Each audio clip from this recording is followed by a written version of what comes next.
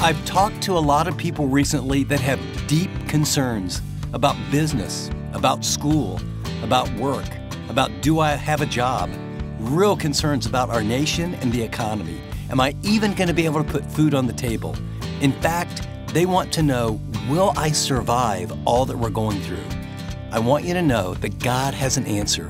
It's called the art of survival, and I want to share it with you. Stay with me.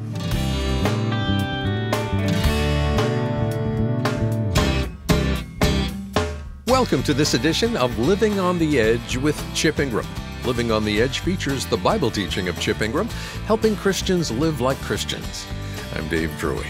You know, no matter how much we know about history, and no matter how much we try to predict the future, the only day we actually live is today. But today holds a lot of unknowns, doesn't it? That's why the insights from Chip's new series called The Art of Survival are so important. They reveal the hope God wants us to hang on to in the midst of trials and fear. So let's get to it, shall we? Here's Chip with part 1 of The Art of Survival from James chapter 1. You know, we're living in very historic times right now. I mean, it's historic in that we have a pandemic that's global. And pandemics bring very difficult things into the lives of people all across the world. For some right now, this is a very difficult time, but they see a way through. For others, it's a desperate time. How will we get through this? And it's more than just the disease, as radical and difficult as that has been. It's created emotional, relational, economic issues. Churches are closed, businesses are closed. I've been in contact in recent days with people in Egypt and the Middle East, issues in Lebanon. We've talked very directly with what's going on in China as they're dealing with the pandemic. People in India, Pakistan, we've been having talks with them about what's going on in that country and how do we make it through this.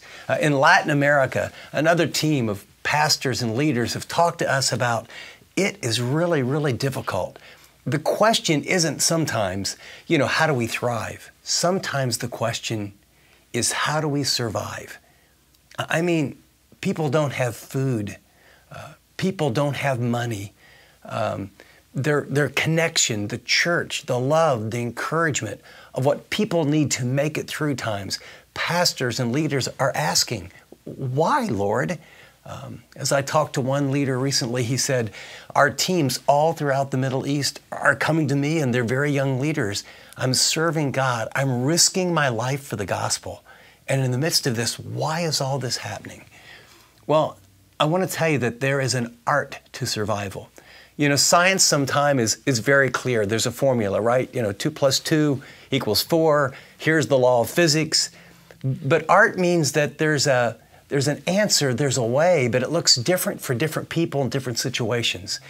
And you may not know it, but the early church was birthed at a time much like our own.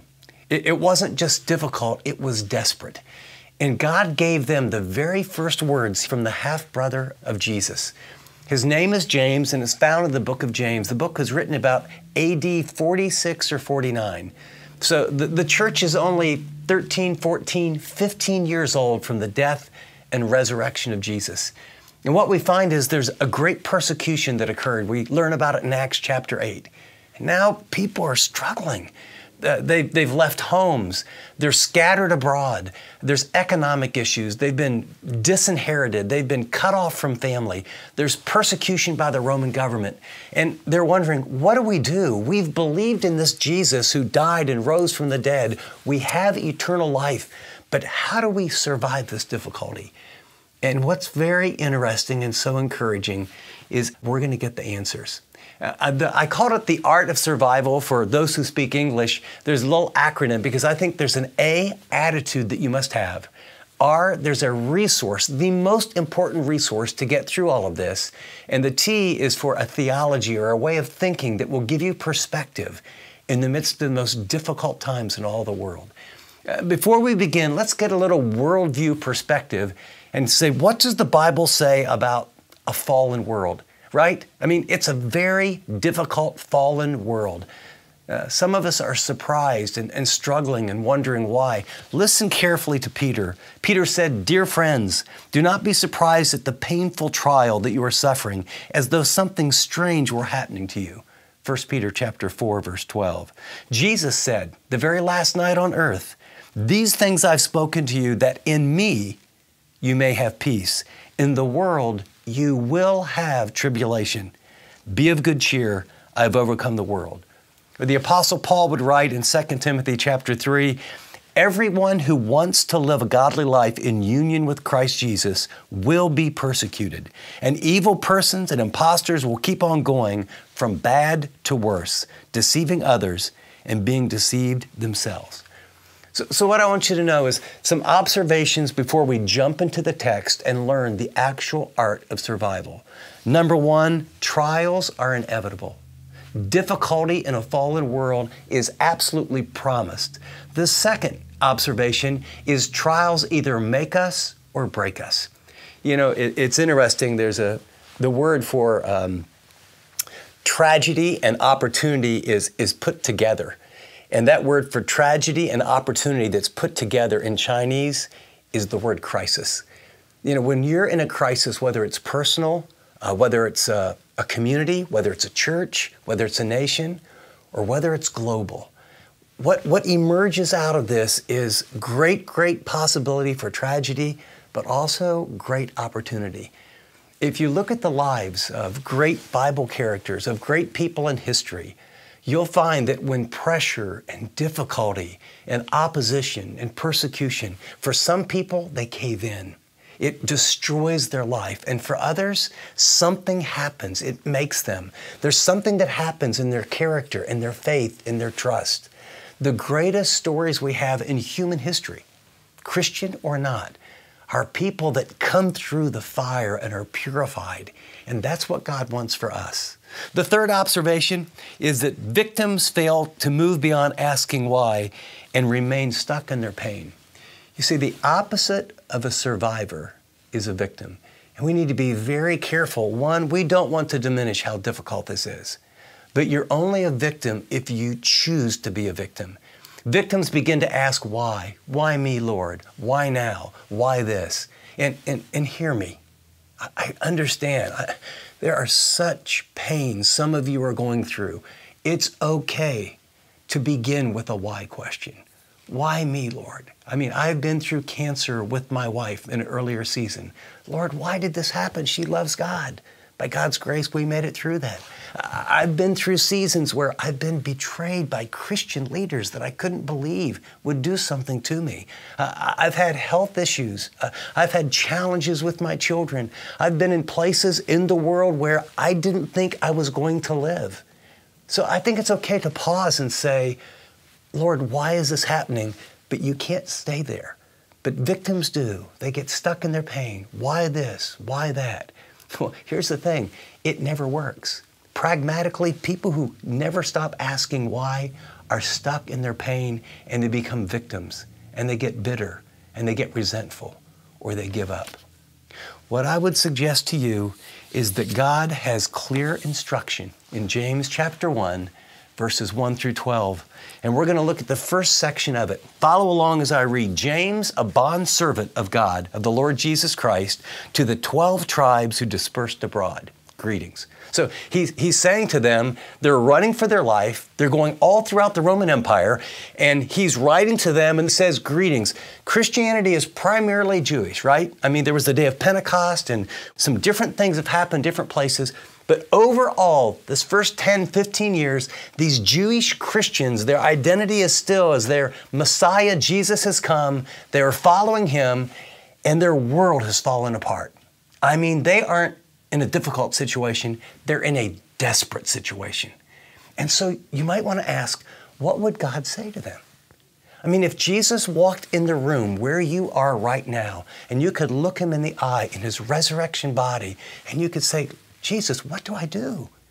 What do I do with this situation with my family? What do I do with this ministry? What do I do with this health issue? What do I do? I haven't been able to work.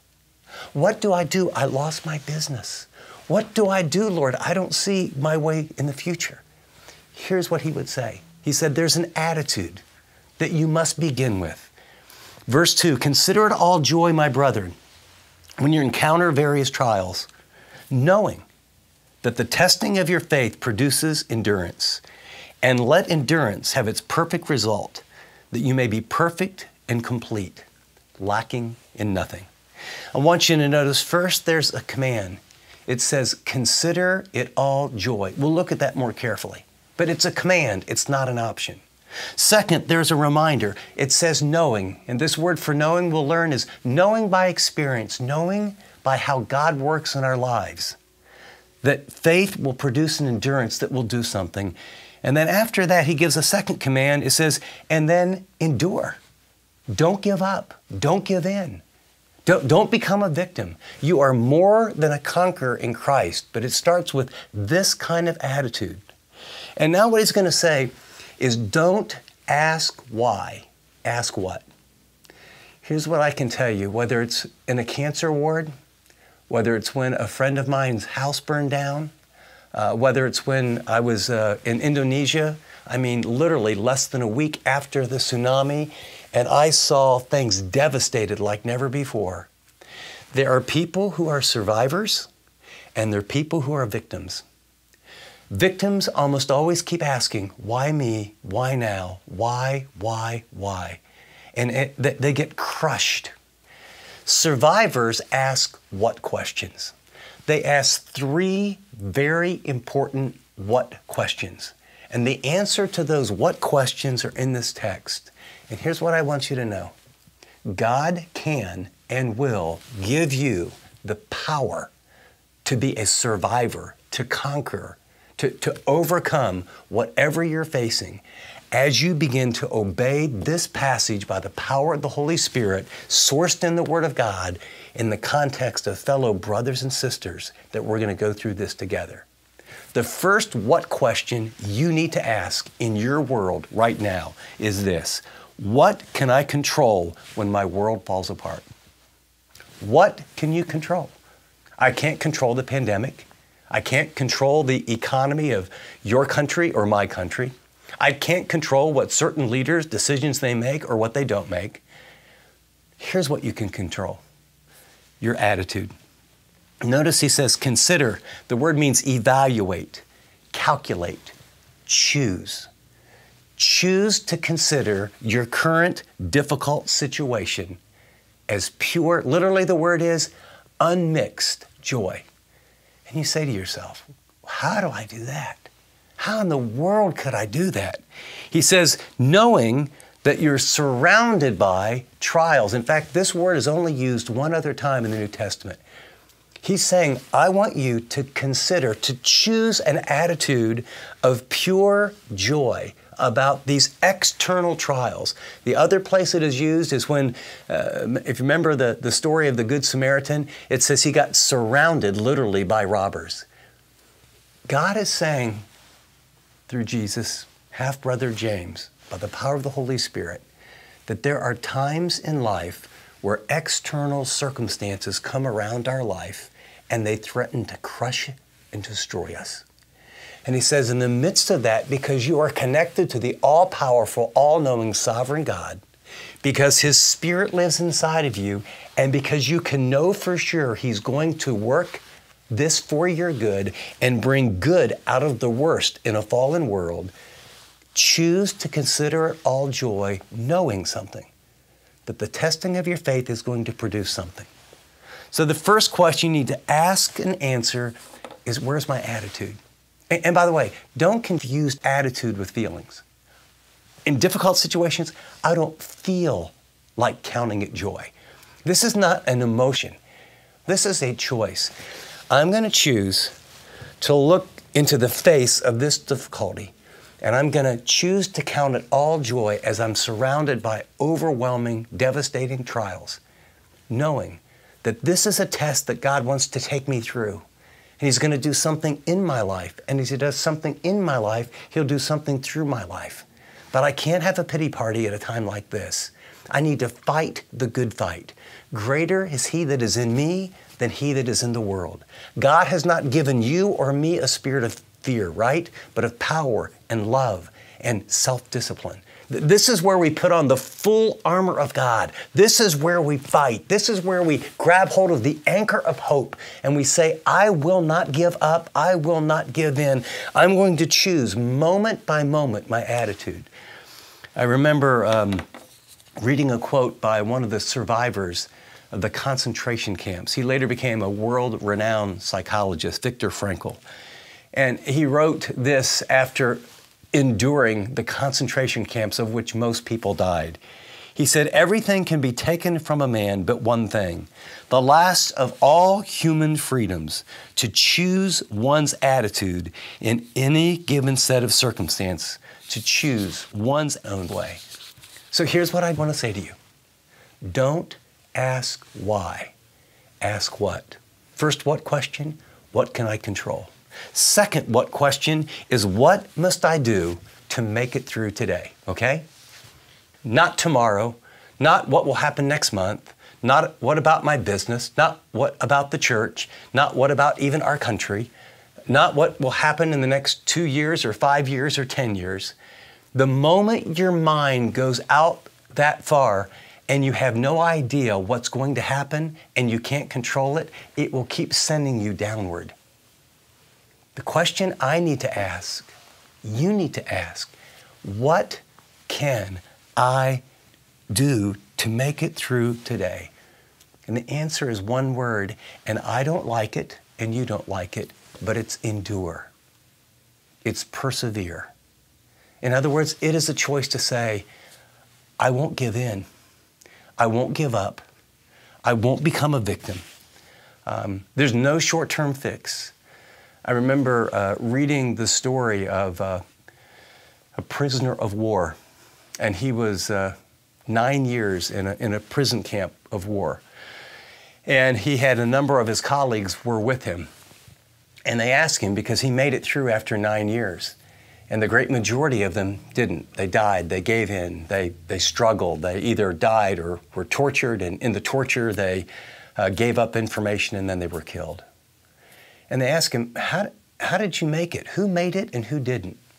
He said, I can tell you very quickly, those that were optimists died. They didn't make it. They thought, well, by Christmas I'll get out, or by Easter I'm going to get out, or maybe in 9 months, or it can only last a year. And they kept creating false expectations. And then every time their expectations failed, you could see them sink deeper and deeper and deeper in despair. The only thing you can do, and the only thing I can do, is endure today. What do I do to make it through today? You know what I do? I hang tough, I don't give up, I don't give in, and here's the reason. Knowing by way of experience that tests produce endurance. That what God is going to do, this word is, it does something inside of you. The Greek word is hupomeno. It's to hupo, to be under, meno, pressure or stress. And for some of you right now, you're under incredible stress, emotional stress, family stress, financial stress, ministry stress, the stress of uncertainty. There's people looking to you. Some of you have friends and family members with the disease. Others of you have seen people that you love and they have died. And I know what I'm saying is challenging and difficult, but you have the Spirit of the living God who, as you choose to count it real joy, He will give you just what you need, not for tomorrow, but for today. His grace is sufficient for you. Power is perfected in weakness. And so the one thing you can do to make it through today is choose, I will endure. Chip's going to be back with his application, but just a quick reminder, this message is from part 1 of his series, The Art of Survival. ART is an acronym. A-R-T. As Chip walks us through the book of James, chapter 1, we realize that the uncertainty and fear of the believers James originally wrote to are similar to the growing pressures we face today. Chip explains there's an art to survival, skills honed by practice that lead to joyful endurance, no matter what. A is the attitude that helps us navigate adversity. R is the resource God offers in adversity. And T is the theology that guides our perspective in adversity. If you think this message could help others, why not share or send it to them? Email, text, or on social media. Whatever you think would be most helpful. For more information and access to all the series discounts, just go to livingontheedge.org or give us a call at 888-333-6003. App listeners, tap Current Offers. Well, Chip, it's got to be more than coincidental that you're in a series called The Art of Survival when so many people are faced with circumstances that cause fear and upset. And even the real question, how are we going to survive? Well, Dave, it's really an interesting story. I mean, we've all been living in this COVID-19 for a very, very long time. And about the middle of the summer, I guess we were at about the 4 or 5 month mark. I just have to tell you, I was battling discouragement. I was really getting discouraged. Travel was cut off. We were doing the best we could to really minister to a lot of people, but very, very confined. And for us extroverts, this is really hard. And I found myself then having a couple afternoons for a number of days in a row that I'd have like these 2 hours of really dark times, get discouraged and depressed. And I just thought, wait a second, I got to battle this. My mental health is not going in a good direction. And so I upped my workouts and, certain things that I knew practically would help me. But then I really got before the Lord and I thought, what's the truth here? And I began to ponder and think, and he took me to James chapter 1. And one of the big things I got out of James chapter 1, just for me, I wasn't trying to prepare a series or sermons. It was just God speaking to me. And as I went through that, it was, Chip, it's about your attitude, it's about my resources, and it's about a theology or a lens to look through these things. And then the big takeaway was that my focus had gotten so inward. And I think it's normal for us. So I just realized I am so thinking about me. And literally the Holy Spirit whispered, why don't you see like maybe who has some real needs? And it just came as I was praying. I thought of a good friend who is the head of all the Protestant churches in Egypt. And I just thought, okay, I'll do a Zoom call. And it worked out where we got on this call and asked him how he was doing. And he said, our pastors are just trying to survive right now. And he said, we feel like the government's doing all they can. They've provided really good leadership, but it's really, everything's locked down. And it's very, very challenging for pastors, churches, people. And he kept using that word survival. And I said, I'm working on a new series on the art of survival. And he said, well, send it to me. I said, no, you don't understand. I said, I'm working on it. I have never even taught it out loud anywhere. I'm just thinking and praying. God's really speaking to me about that. And he said, well, when can you get it done? And that was a Thursday. And it's really interesting. And there's a principle here before we get started in this series. It's important to hear. When I realized there was a need and I heard the specific stories of these pastors in Egypt and what they were going through, my focus got off of me. I dug in. I figured out the rest of that series. By the next Tuesday, Wednesday, we had a film crew come in. I taught all 3 parts of the series. I did a webinar for all those pastors. We did Q&A for an hour after I gave an overview.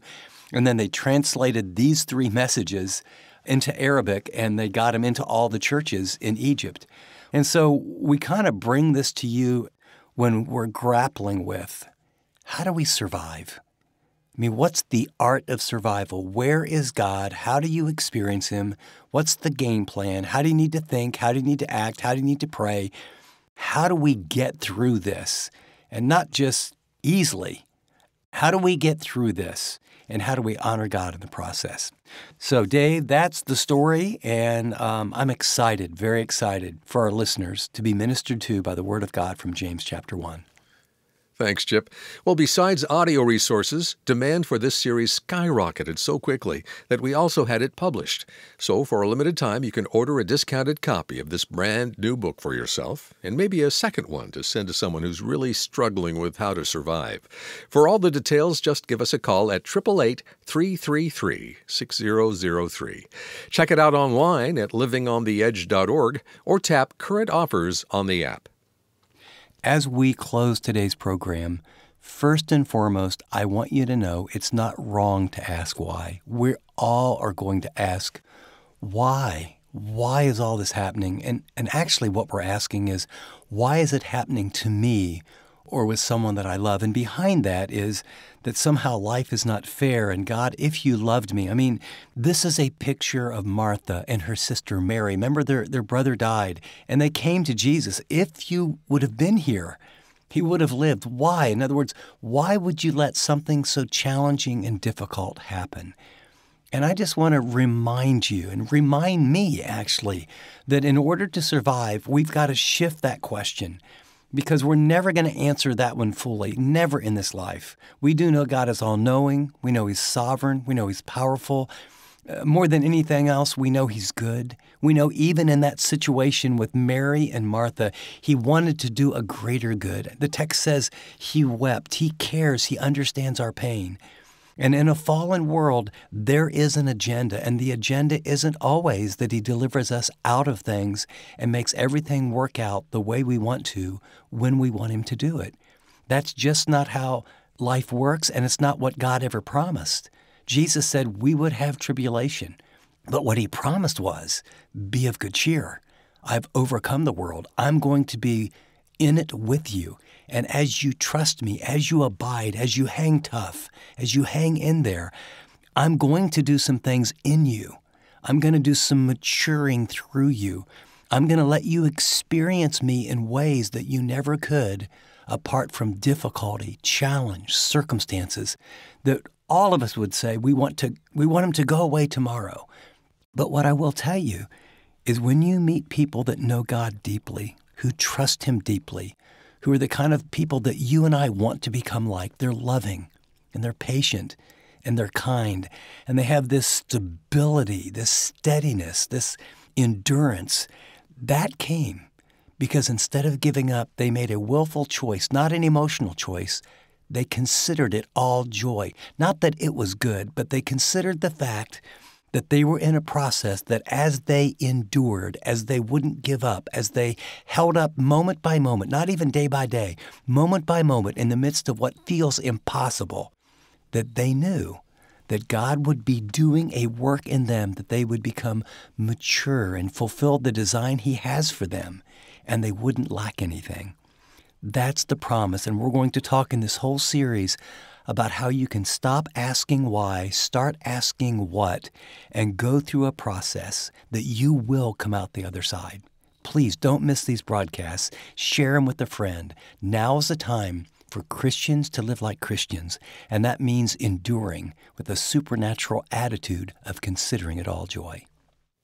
You know, an easy way to share any message that you find especially helpful is with the Chip Ingram app. With just a couple of taps, any message you choose is on its way to your friend, someone in your family, or on social media to help others who could benefit from the truth of Scripture and its encouragement. And don't forget to include a quick note about how it made a difference in your life. Well, be with us again next time when Chip continues his series, The Art of Survival. Until then, this is Dave Drury saying thanks for listening to this edition of Living on the Edge.